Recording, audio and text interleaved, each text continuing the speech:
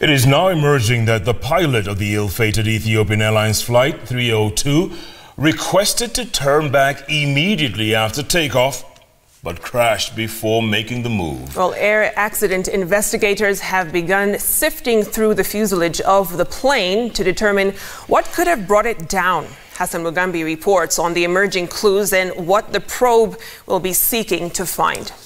10:25 hours after the crash in Bishoftu, some 60 kilometers southeast of Addis Ababa, Ethiopia, the remains of the plane, flight ET302, that should have arrived in Nairobi at 10:25 a.m. Instead, a piece here, a shoe there, the chilling reminder of who and what was on board. Nearby, a huge crater made by the plane that had taken off at 8:38 a.m. and came down crashing just 6 minutes after leaving the Bole International Airport in Addis Ababa. On board, 149 passengers and 8 crew members.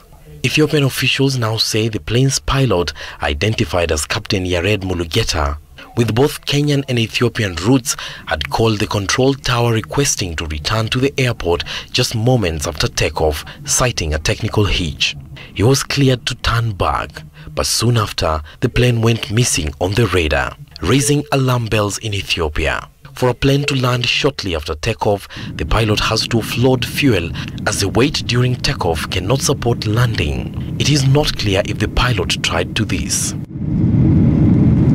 At 10:50 a.m., the Office of the Prime Minister of Ethiopia put out a tweet, the first official communication to the tragedy. The chilling tweet made it clear that it was not good news.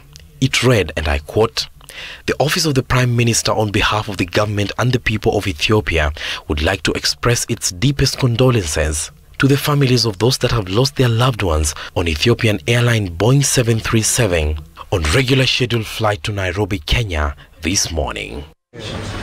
The Kenyan government has now dispatched a team of aircraft investigators to Addis to help the probe. I'll be dispatching my Principal Secretary for Transport, Esther Koimet, together with the Director Air Transport, Nicholas Bondo. So they'll be arriving this evening so that we can coordinate these issues seamlessly together with our colleagues in Ethiopia. Earlier in the day, the United States Transport Agency also announced that it was sending a team of 4 experts to boost that effort.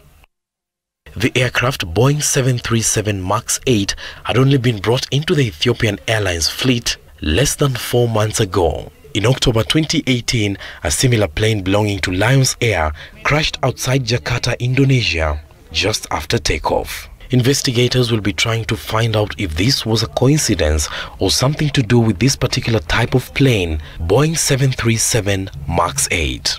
Hassan Mugambi, Citizen TV.